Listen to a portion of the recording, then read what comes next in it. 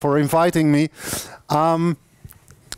You might have noticed, and especially the Swedish colleagues here, that your neighbors from the Norwegian government have introduced an aviation tax, if I'm correct, on the 1st of June 2016, equal to 80 Norwegian kroner and about 9 euros per flight ticket. And of course, from a consumer welfare perspective, you might assume that airlines pass through part of this aviation tax to the passenger. So Norwegians are going to pay more for air travel. There will be some diversion to other transport modes. Some people might decide not to travel anymore, and some of them even might use a Swedish airport. And you might expect from that air travel tax, from a consumer perspective, that there are some negative consumer welfare losses attached.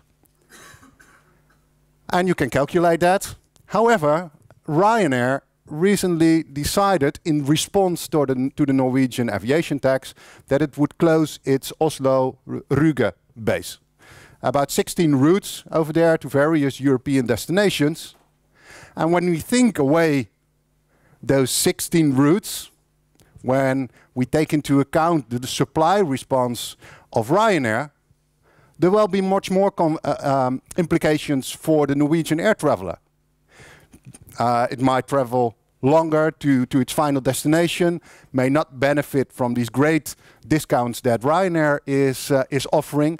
So this Ryanair response might trigger, might leverage the initial consumer impacts that we found in our initial calculation.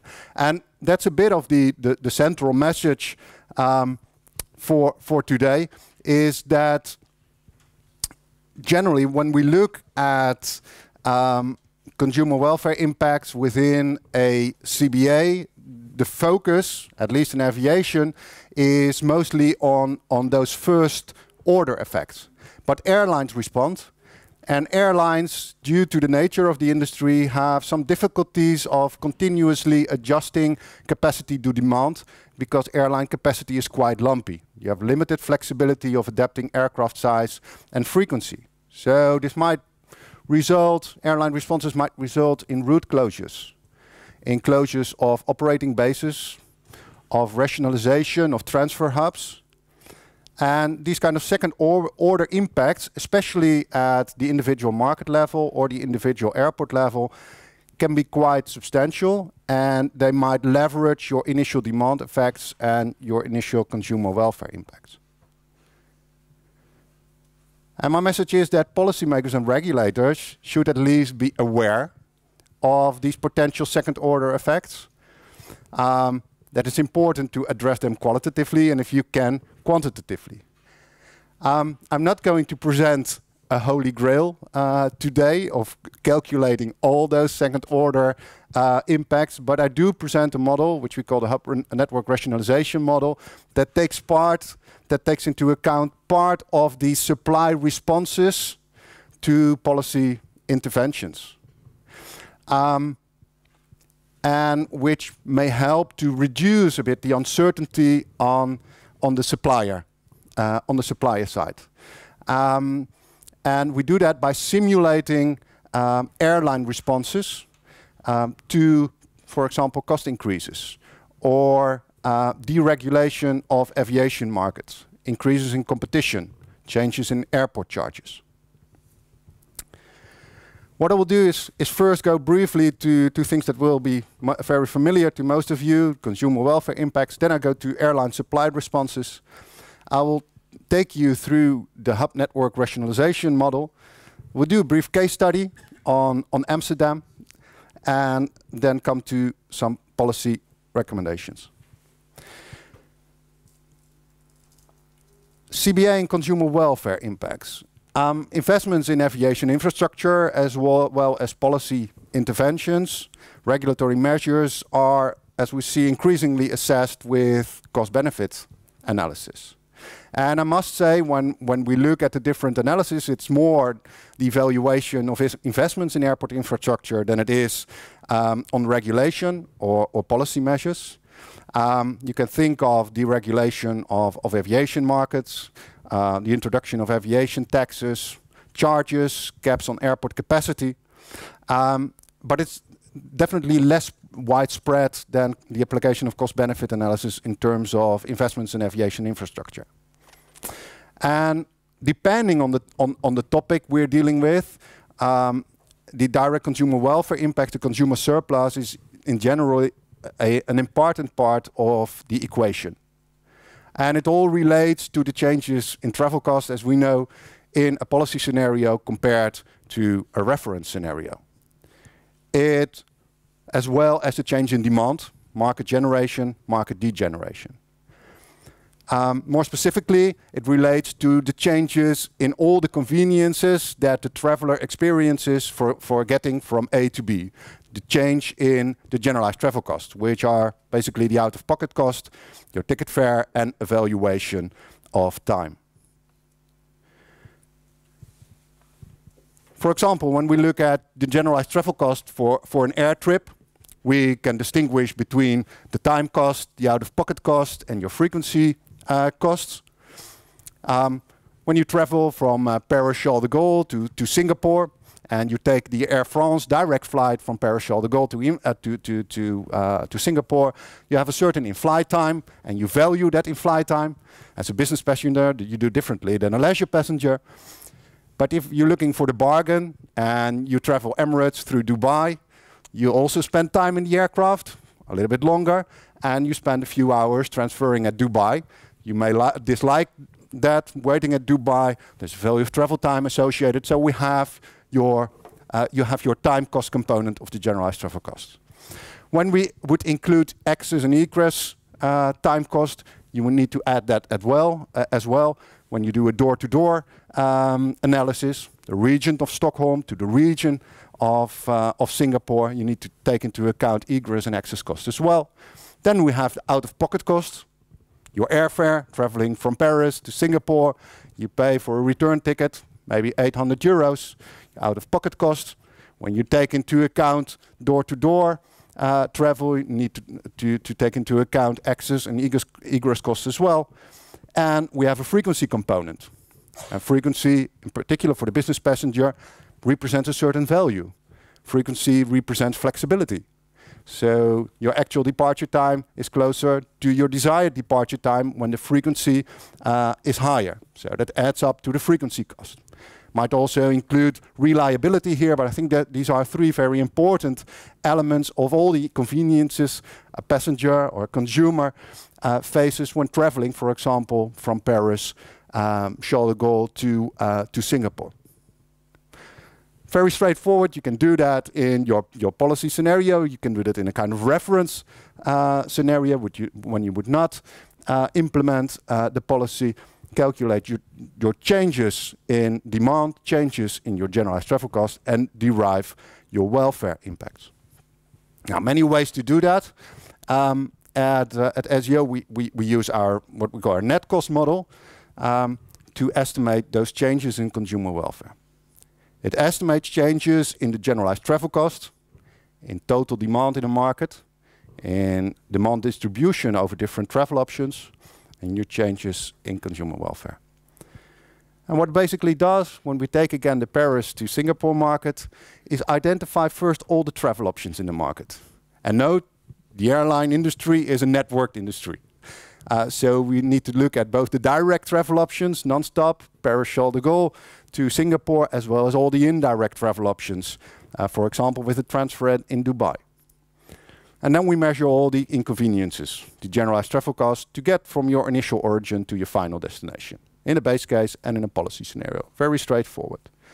And net cost then estimates changes in your generalized travel cost, the total passenger demand, because when there are less inconveniences, when it becomes cheaper to travel to Singapore, you generate market demand, the market will get bigger.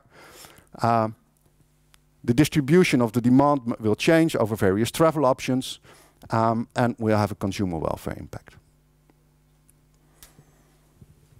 Here it is, the Paris-Charles de Gaulle to Singapore market.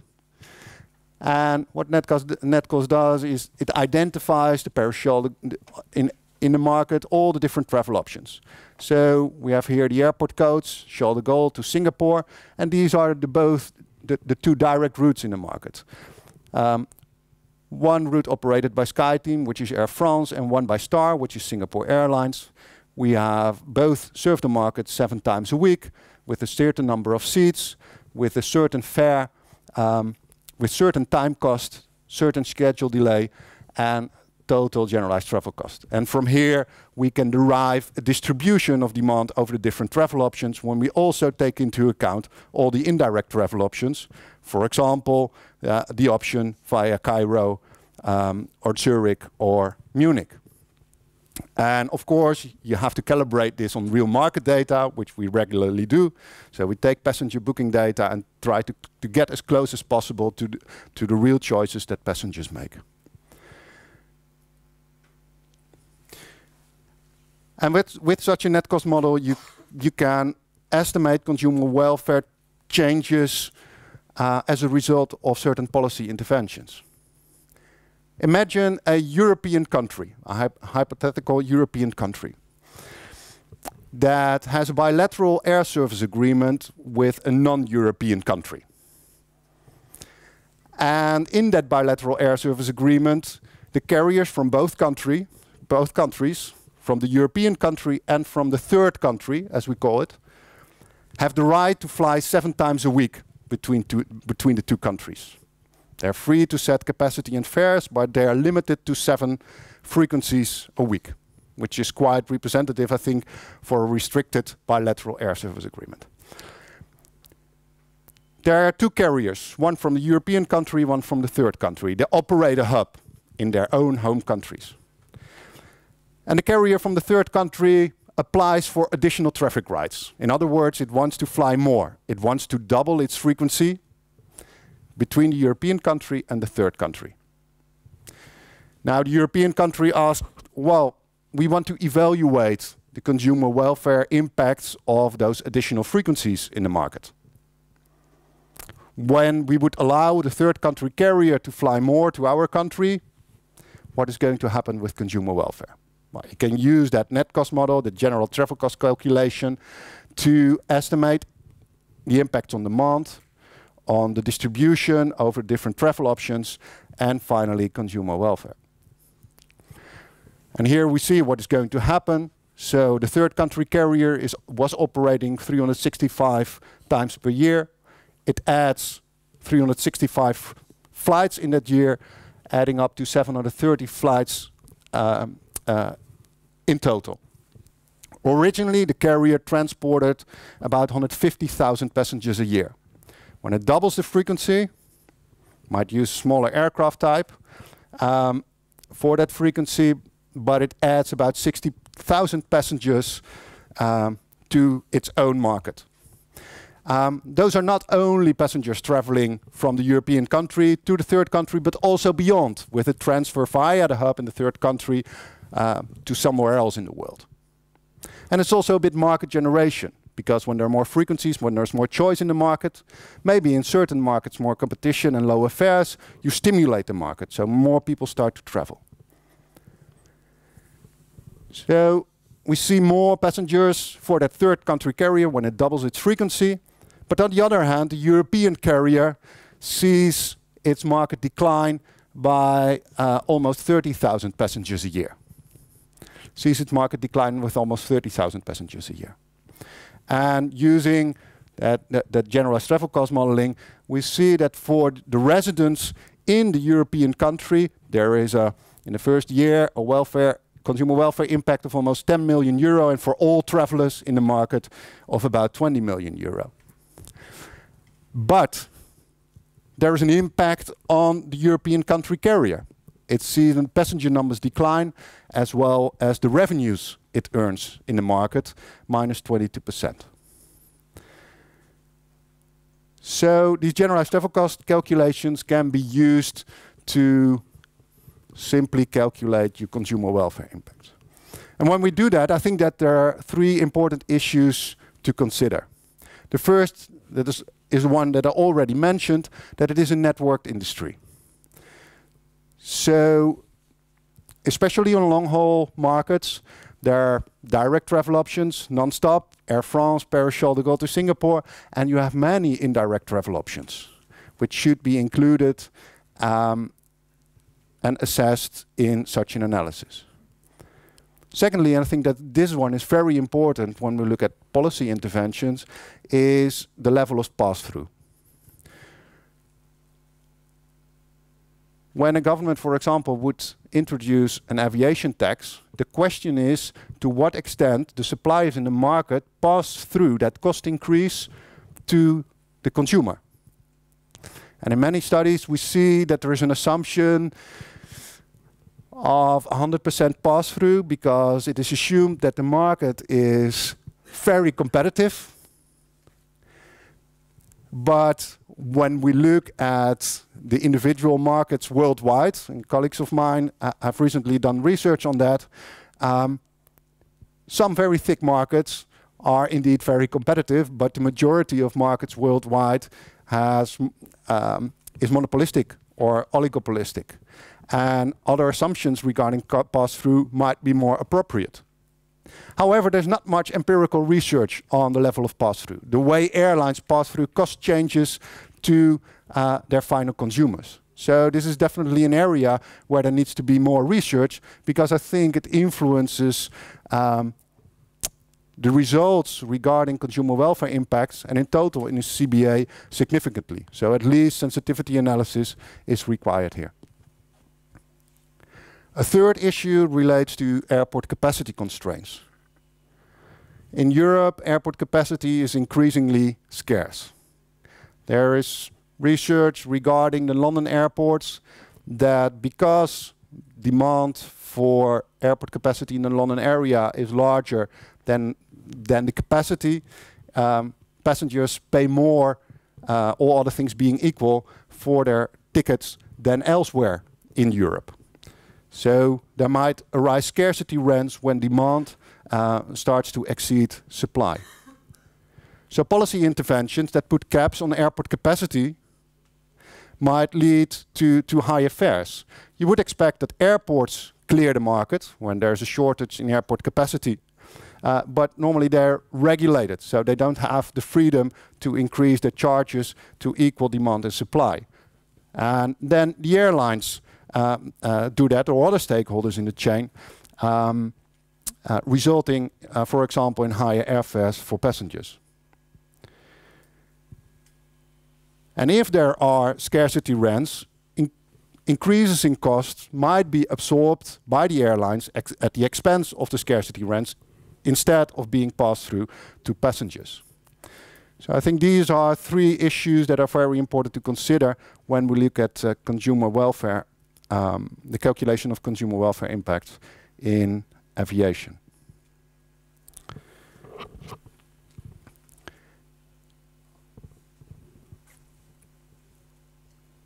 But what happens if airlines adjust capacity? So there's a certain policy intervention that impacts demand and your generalized travel cost, and we can evaluate that, we can assess that. However, airlines naturally react to changing demand and route profitability. And such supply reactions will again affect your travel costs in the market and demand, and will change your initial calculations. And these supply reactions we think are important to consider because airline seat capacity is lumpy at various levels. So airlines find it quite difficult to adjust capacity continuously to changing demand. And as Starkey and Yarrow put it, airline supply function is not a smooth function, but it is quite a discontinuous function. So again, when we look at this example of liberalization of an air route, what would be your result if that decrease in revenues for the European carrier would force the airline to cut frequencies or even to close the route? That would change your network, would change your generalized travel cost in the market, and would change your calculation of your consumer welfare impacts. Now, airlines can adjust capacity in various ways. When there's less demand in the market, they can use smaller aircraft, for example. They can adjust the route frequency. They might close the route. They might even close entire bases. And when they operate a transfer hub, such as Lufthansa or KLM, or SAS at Copenhagen, they might rationalize the hub. But the flexibility for adjusting capacity is generally limited. Why? Regarding the fleet, regarding the aircraft they use, some airlines such as EasyJet and Ryanair just have one aircraft type in their fleet. Network carriers such as Lufthansa and KLM have multiple aircraft in their fleet, but they have commitments on other routes, so they cannot just simply use a smaller aircraft when they're confronted with lower demand. And what we also see, in particular for network carriers like KLM and Lufthansa, is that they need to operate minimum competitive frequencies. To be competitive in international markets, for a European route, you need at least 2 frequencies a day to serve well the business community. And for long-haul routes, you need at least 4, 5, 6 frequencies per week. And that means that the eventual impact on demand and welfare, when we take into account the supply effects, may be larger than we initially estimated. Or, as Starkey put it, elasticities at airport can be leveraged because of the lumpiness of airline seat capacity.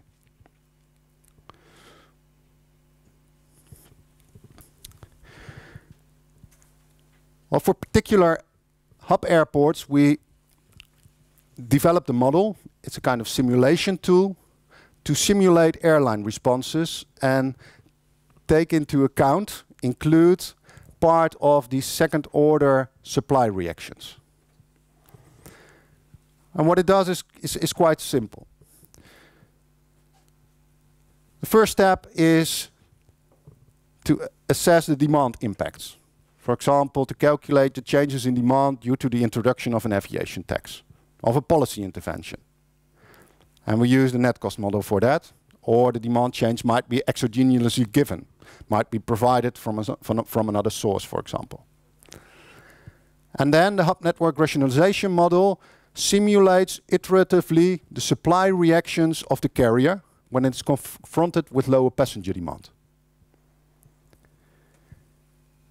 Because the carrier is not going to wait and see what happens with the passenger demand. It's going to try and restore passenger demand. It can do so by adjusting its fares. In a monopolistic market, it might be able to decrease its fares a bit. It might adjust frequencies. It might close routes.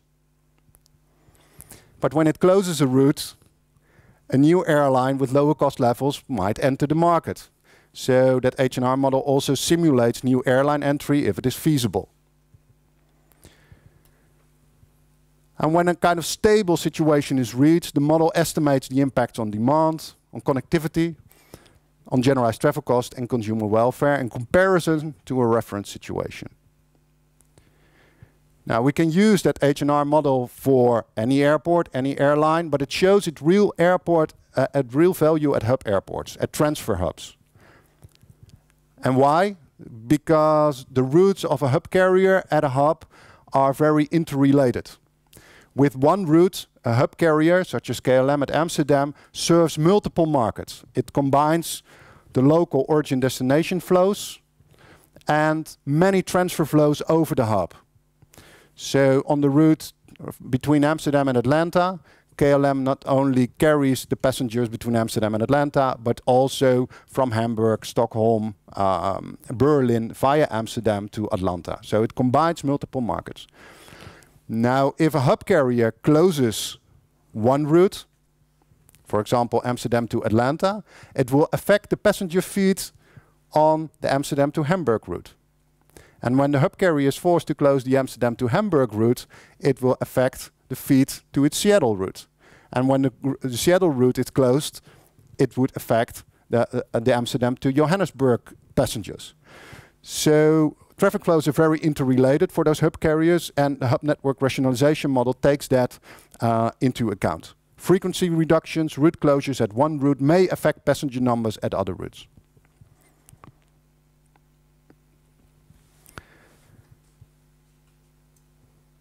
So let us go stepwise through that H&R model.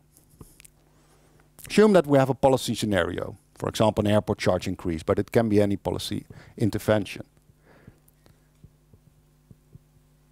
Using assumptions on the level of pass-through in a net cost model, we have a kind of first-order demand effect. And for, let us take the hub carrier at Amsterdam, KLM. The hub carrier will be confronted with lower load factors. But it will react to those load factors. Are the load factors below a critical level? Well, when they're not, the airline can still profitably operate the route. No further action is required.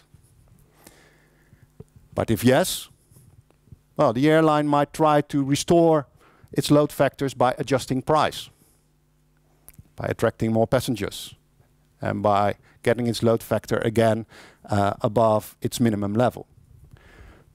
There will be much limitations to that.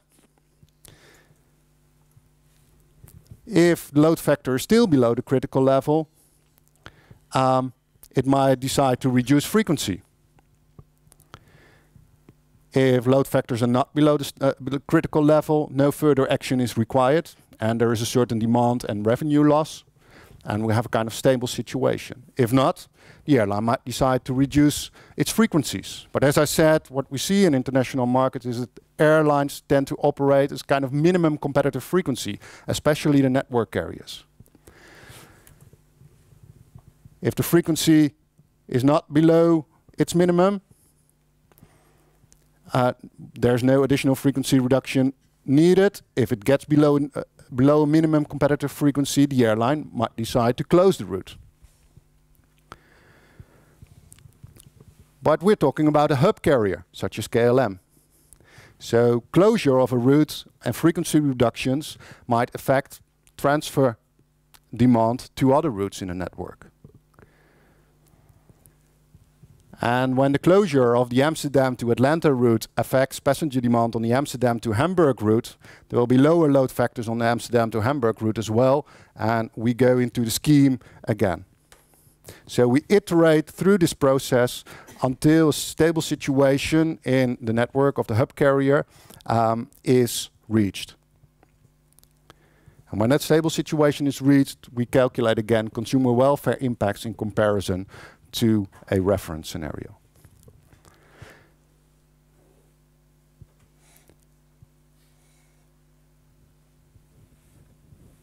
To further illustrate what I mean, this is a picture from a number of years ago, and this picture shows the transfer relations of the Amsterdam to Detroit route operated by KLM and Delta. And we see that Detroit feeds about 20% of its passengers to Mumbai, 15% of its passengers to Hyderabad, and 13% of its passengers to Prague. And the Prague route itself feeds 0.5 passengers to Washington, and the Washington route feeds 6% of its passengers to Doha. So the traffic flows within and the routes within a hub and spoke network are very much interrelated. So when you close one route, it will have effects on other routes as well. Oh. Somehow one of my slides disappeared. Anyway,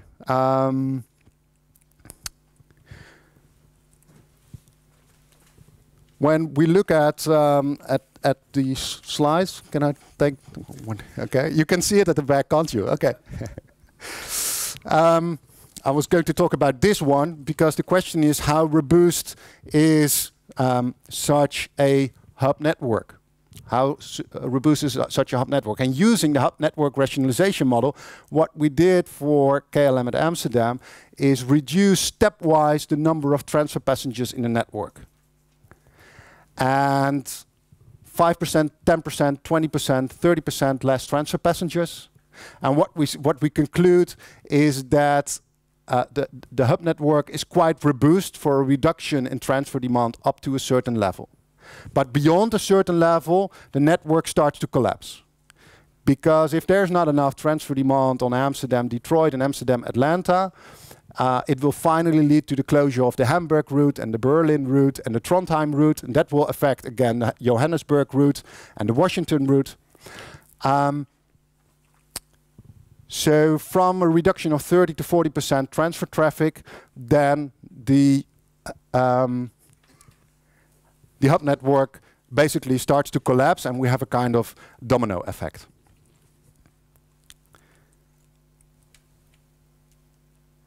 Okay, I think I'm okay. Yeah, I'm okay.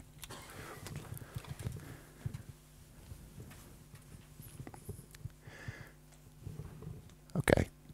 So the hub network rationalization model can be used to simulate supply reactions of a carrier, and preferably and especially a hub carrier. By simulating its fare reactions, its frequency adjustments, and route closures. To illustrate the application of that hub network rationalization model, we applied it to Amsterdam. And we assumed a rationalization of the KLM and SkyTeam hub at Amsterdam to calculate the network impacts and the welfare impacts of a hypothetical rationalization of the SkyTeam network at Amsterdam. We did so in many scenarios, and I take the most extreme one in this presentation, which is the non-hub scenario. So we assume that the hub carrier and partners decide to close the entire hub operation at Amsterdam, so that the remaining network is mainly supported by the local traffic and not anymore by transfer traffic. New airlines may enter the market, and using the H&R model, what network will remain and what are the consumer welfare impacts in comparison to the current network. You could also take a future situation, but let's keep it simple, in comparison to the current network.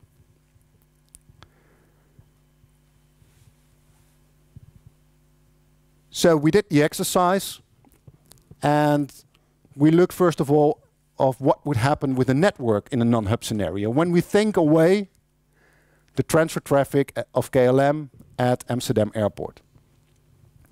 And we looked at the European network. And we see a lot of dots, which are the European destinations of KLM and SkyTeam partners. The green ones are the unaffected destinations.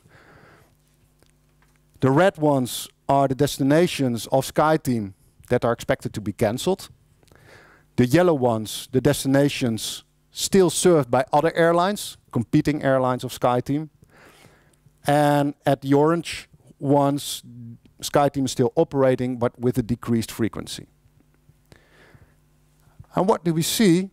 Well, we see that there are many destinations that see a SkyTeam route closure, but the destinations are still served by other airlines. So apart from some smaller destinations such as Bremen and Hanover, and here in Norway and Sweden, the European network seems to remain quite intact, albeit with less competition and with less frequencies.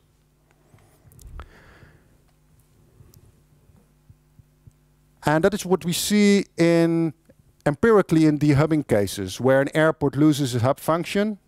Milan Malpensa, Barcelona, that lost their transfer function, that the European network tends to remain quite intact because there's a larger local demand on those routes. However, for the intercontinental network at Amsterdam, the situation would be quite different. At the intercontinental KLM routes, about 70% of the passengers are transfer passengers. They're not going to the Netherlands, not coming from the Netherlands, they're just making their transfer at Amsterdam. And because of this high percentage, in such a non-hub scenario, you would lose quite a lot of destinations. And at the routes that see a closure of the SkyTeam operation, the likelihood of new airlines entering is not that high. Why not? Because you need to operate those routes profitably a lot of transfer passengers, and those airlines do not operate a hub at Amsterdam. And secondly, there might be bilateral restrictions. It's more costly to operate a long-haul route. So we see quite some route cancellations, the red dots here in Latin America, but also Africa and Asia, if you would think away that hub operation of KLM, even when you take into account potential new airline entry. Well, and when you put that in a table, what you see is that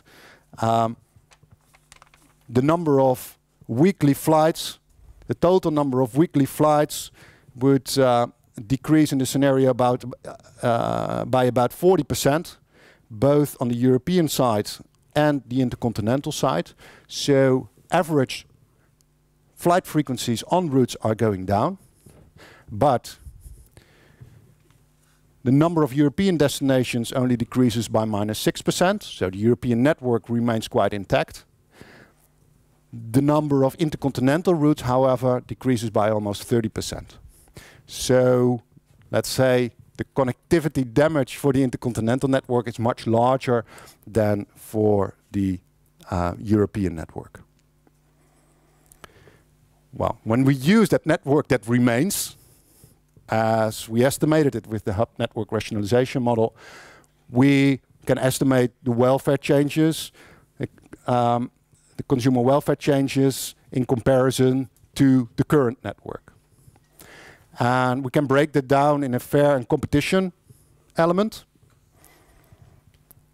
Because if SkyTeam closes a number of routes, the competition at the various markets affected will change, and the net effect is negative. So there will be less competition on a number of markets. There's a connectivity effect, and there's a landside access cost. Because if you can't travel anymore to your destination from Amsterdam, you might choose another departure airport in the catchment area. You might go to Brussels, take your flight there. You might travel to Frankfurt, take your flight there. Or Rotterdam Airport, small regional airport in the Netherlands, take a connecting flight via Munich to your final destination, for example. And we estimated that in the first year that consumer welfare impact of almost -600 million euro in the non-hub scenario.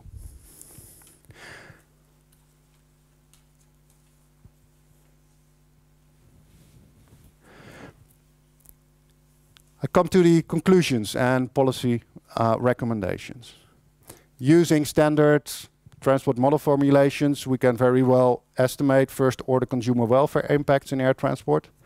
However, I think it's important to note that airline seat capacity is lumpy, and that airlines find it difficult to adjust capacity continuously to changing demand. And especially at the individual market level, individual airport level,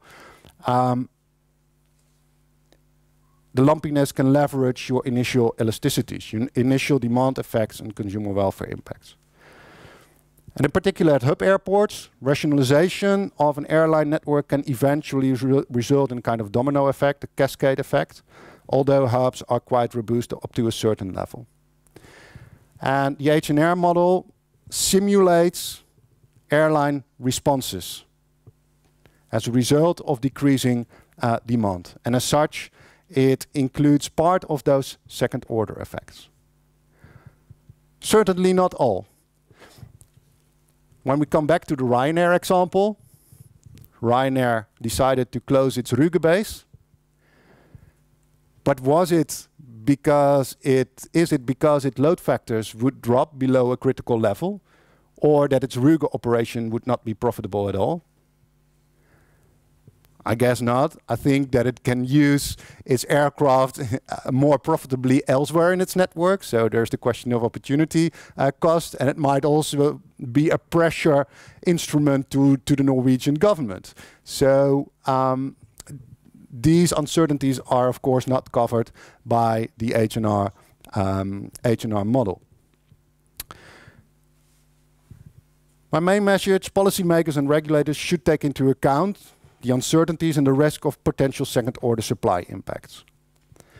The applications of such an approach are numerous. You can think of the deregulation of aviation markets, impacts of greater airline competition, the introduction of air travel taxes, but also changes in airport charges, ATC costs, and security costs. So that we're at least better aware of the potential second-order impacts and preferably quantify them. Thank you.